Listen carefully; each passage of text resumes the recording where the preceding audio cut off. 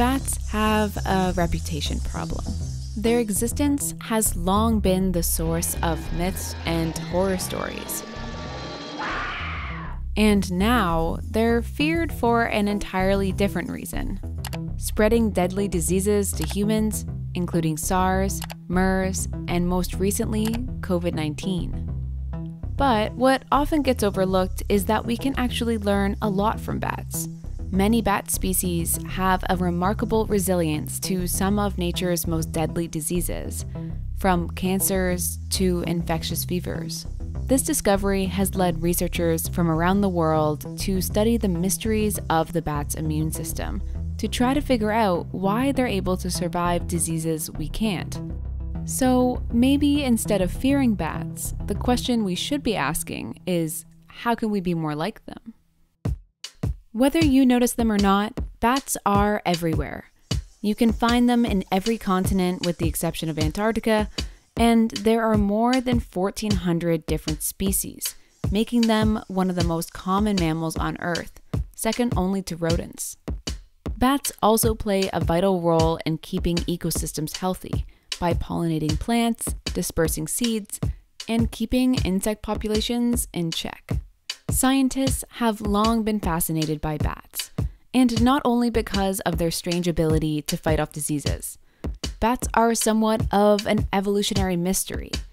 They're the only mammals that can fly and have bizarrely long lifespans. Bats evolved almost 80 million years ago, and we humans evolved 300,000 years ago. So we are amongst the newest species on the planet. If anything, we can learn from bats and learn how to live a successful life as a species, That's R.N.J. Banerjee. He studies how bats are able to coexist with viruses, including coronaviruses. Some of the most deadly disease outbreaks in the last few decades have been linked back to bats. As of 2013, more than 100 viruses have been detected in bats. But that's not to say that bats are some kind of super carriers of disease.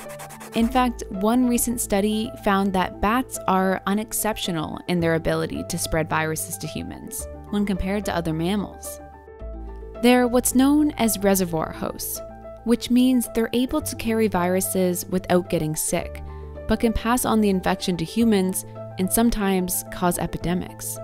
Bats are not immune to these viruses, but rather their bodies are just really good at fighting off pathogens. And the clues to how they're able to do this lie in how they evolved to be able to fly.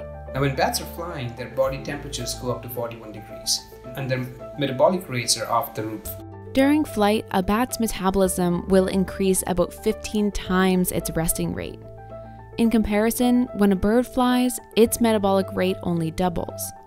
The act of flying is so strenuous that it causes damage to a bat's DNA, which they need to survive.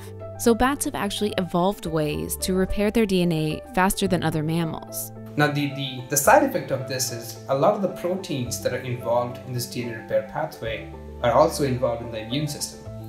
So while bats have been actively evolving processes to limit DNA damage, they have inadvertently evolved processes that also help in antiviral immune response. When other mammals or humans detect a virus, the immune system becomes activated and triggers uncontrollable inflammation to help fight off the threat. And this inflammatory response is a large part of what actually makes you feel sick. But a bat's immune system responds a bit differently. The problem with the response in humans is it's exaggerated in terms of an inflammatory response. It's not that bats don't have an inflammatory response, they have a very dampened inflammatory response relative to humans.